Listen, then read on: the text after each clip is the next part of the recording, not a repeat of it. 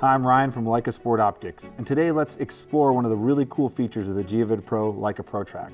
It's an integrated mapping system that you can use Garmin Maps, Google Maps, or Base Map. Let's explore how to use it with Google Maps.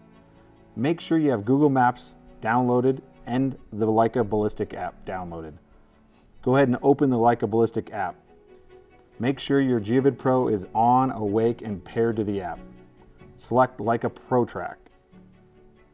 At this point, you may need to calibrate your compass. Mine's good to go, so I can skip that, and a drop-down menu will appear. Simply select Google Maps. It's prompting me to range something. 405 yards. A new drop-down menu will appear, and it asks you to confirm the distance and the heading.